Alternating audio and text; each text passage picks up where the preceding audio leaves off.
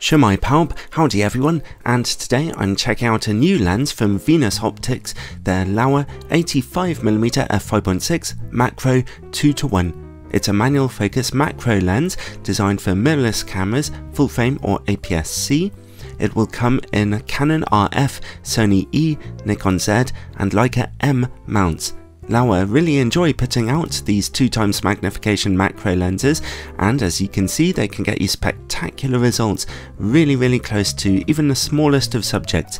The design priority for this one couldn't be more obvious: darken the maximum aperture and make it as small as possible, and this model is indeed impressively tiny for a full frame lens with such magnification ability. The downside, obviously, is that the maximum aperture of only f5.6 restricts its use for normal photography. Although the lens can focus all the way to infinity too, it just won't get you very out of focus backgrounds. Still, if small size and, presumably, a low price are your own priorities for a macro lens, then this could be the option for you. I'd like to thank Venus Optics for letting me borrow a sample copy of this lens for a couple of weeks for testing, although as usual this is a totally independent review. Pricing information for the lens will be in the description below, and I will pin it to the top of the comment section too. The lens itself is, as you can see, dead simple. Small, tough and metallic, it's a totally manual optic, manual aperture, manual focus. The rear mount is made of metal and does not feature weather sealing. The manual focus ring is broad, metallic and turns extremely smoothly, although it would be nice if it had just a little more precision for shooting at normal distances, I think. As you can see here, the lens displays a lot of focus breathing, zooming in and out as you change focus, but that's simply par for the course on a macro lens, to be honest. At the front of the lens lies the aperture ring, which enables you to stop down to f22. It has gentle clicks on it, which is always helpful, but the aperture stops are not spaced out evenly. The front filter size is a tiny 46mm wide, and the lens comes with a small metallic hood. Overall, it's typical build quality here for a Chinese manual focus lens. Its fit and finish are perfectly nice, and it functions well if you're happy to work with a manual focus instrument, of course. Anyway, let's take a look at image quality. We'll start by testing it on a full frame camera, my Sony a7R III with its 42MP sensor. There are no in-camera corrections. Straight from f5.6, image quality in the middle of the picture is excellent, great sharpness, punchy contrast. The corner image quality is a little softer, but still nice and sharp with good contrast. At f8, we see a mild improvement in sharpness, and the corners stay this sharp down to f11, although stop down as far as f16 and a little softness becomes visible due to diffraction. All in all though, an excellent performance really. You can get macro lenses with slightly sharper corners than this, although you'd certainly have to pay a lot more money for them. Alright, let's see how it works on an aps-c camera now, my little Sony a5100 with its smaller and more densely packed 24MP sensor.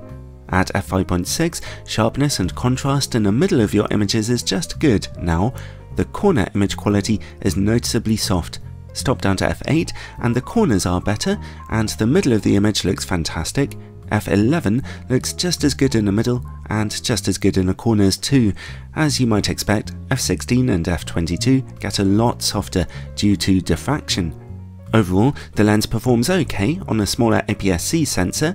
The middle of your image is sharp enough if that's where your subject is framed, but there are sharper aps-c options out there, including Laowa's own 65mm f2.8 macro lens. As this is a macro lens now, let's go straight to the close-up image quality results. It's time to break out my favourite coin for this, commemorating the liberation of the Falkland Islands in 1982. Straight from f5.6, we see excellent image sharpness close up with very good contrast. f8 looks about the same, but unsurprisingly, f11 is starting to get noticeably softer from the effects of diffraction, which kick in much sooner when you're shooting so close up. Here's f16 and f22, both of which are very soft. So ideally, do your macro photography at f8 or brighter here. Now let's take a look at distortion and vignetting. Well, there isn't any really. Okay, maybe some very slightly darker corners at f5.6, stop down to f11, and any kind of darkness there is gone. Okay, so far so good. Let's see how the lens works against bright light. At f5.6, it's a really poor show. Flaring, glaring, you name it. Stop down a bit to f8, and you can cut the glaring in half, but still hardly a good performance there. Okay, let's take a look at the quality of this lens's bokeh. It's not terribly easy to get out of focus backgrounds with an f5.6 lens, even on a full frame camera. When you do get them, they look absolutely fine, no problems here, a clean bill of health. And related to bokeh comes longitudinal chromatic aberration. It's not normally an issue on lenses with dark apertures, and as you can see here, well, it's not a problem. Okay then, well, by now you'll have got a handle on this lens. Its optics are great, nice and sharp, especially on a full frame camera, well, unless you're shooting close to bright light. It gets you down to 2 times magnification, awesome, and it's relatively tiny. The obvious limitation is that dark maximum aperture of only f5.6, which will limit your portrait photography and means that you're more likely to need to use a tripod for your macro shots. Well, honestly, for really good macro photography you'll need your tripod anyway, so I wouldn't say that this is a lens with broad appeal, but for those who do want a macro optic that gets you extremely close to your subject without taking up much space in your lens bag, then this could be the one for you. Thanks for watching everyone, I hope you enjoyed this video and found it helpful. I love putting together these lens reviews. They are a bit costly and time consuming though. If you'd like to support the channel and keep things trucking on here, then check out the link to my Patreon in the description below.